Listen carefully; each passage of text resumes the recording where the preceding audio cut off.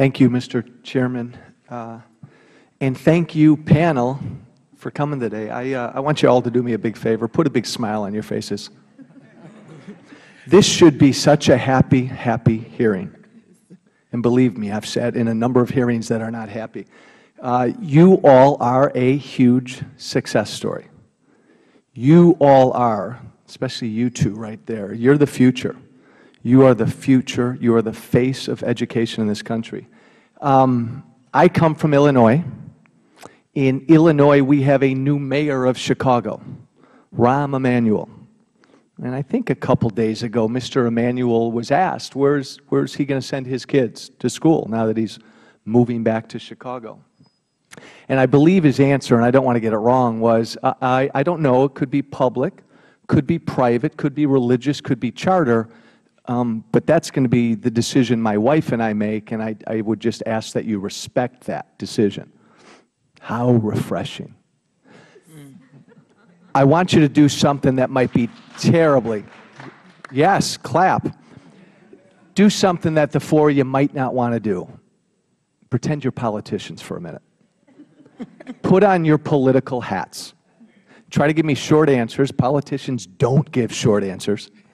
Do your best. Why do you think it is that there are people in this country, think like a politician, that don't want you to have this choice? Be brief.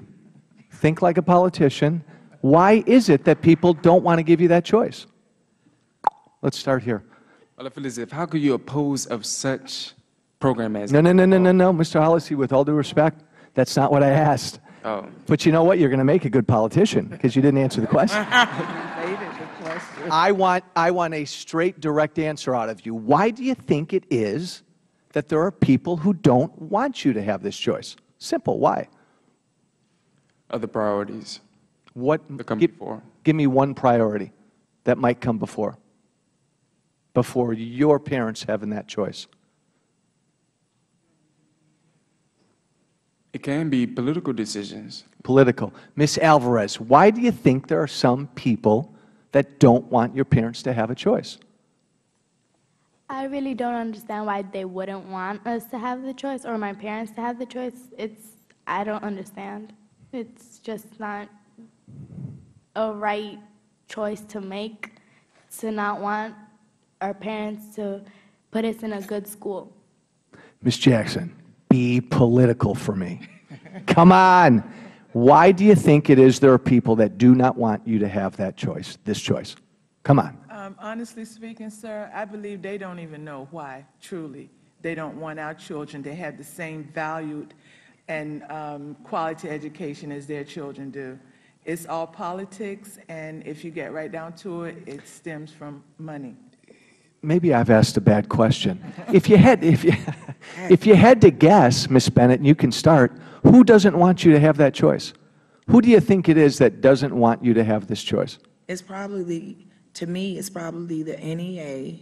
The NEA is who? The National Education Association. The teachers' unions. And it's probably the public schools, of course, the public school and private school sector, and it's the opposers that know that this program works. All right, now this is getting a little fun. Now play, Ms. Bennett, play a game with me.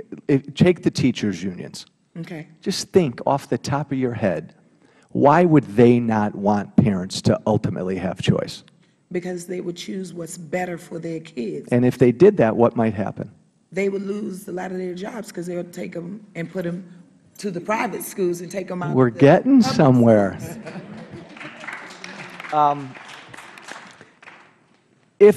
And I'm running out of time.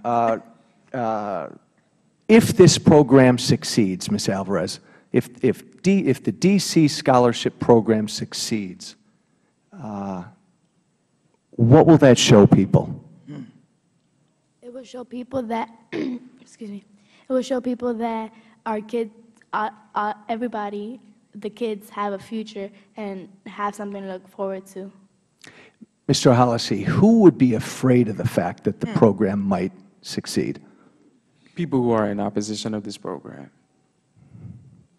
And our ranking member very eloquently, I thought, said that this is an issue all about power. And it is about power.